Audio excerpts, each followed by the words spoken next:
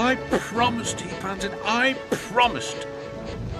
He made one more big effort, and at last, exhausted but triumphant, he brought the train home. Well done, Percy, cheered Thomas. You kept your promise despite everything. The fat controller arrived in Harold. First he thanked the men, then Percy. Harold told me you were a wizard. He says he can beat you at some things, but not at being a submarine. I don't know what you two get up to sometimes, but I do know that you're a really useful engine. Oh, sir, whispered Percy happily.